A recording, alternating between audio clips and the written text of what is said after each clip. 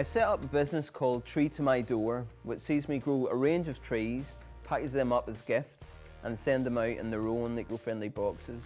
I've worked really hard to set up a new business which has allowed me to make the most out of what I'm passionate about.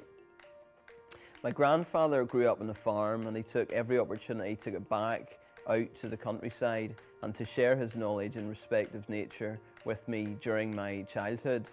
We used to visit his brother's working farm together and harvest natural traditional seaweed snacks called dulse during the summer. We used to make blackthorn walking sticks and pick mushrooms and nuts around harvest time. The autumn is the season that I have the fondest memories of. The season when we would venture out to what we called the nut braes, which were beautiful wooded hillsides where hazel trees grew amongst gently flowing streams and moss-covered rocks.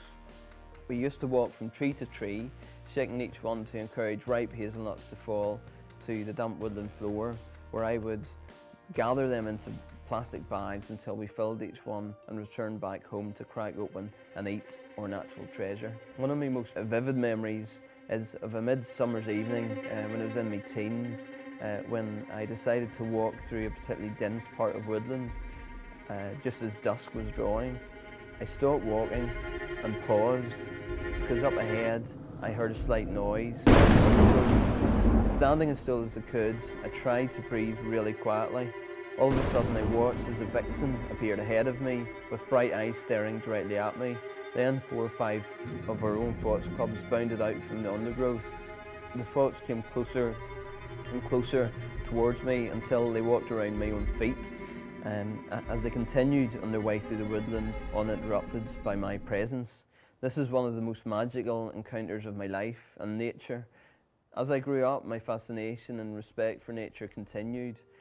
I told the careers advisor at high school that I wanted to work as a forest ranger, but I actually ended up studying marketing at university. After that, I worked for 2 years before deciding to set up my own company that would provide trees as gifts. I wanted to buy a tree as a gift, but I couldn't find what I was looking for, so I thought it was a good idea to start up my own business doing just that. So I combined my marketing skills and experience with my love for nature and trees. This has allowed me to live a fulfilling life which contributes to a natural world that I'm happy to live in.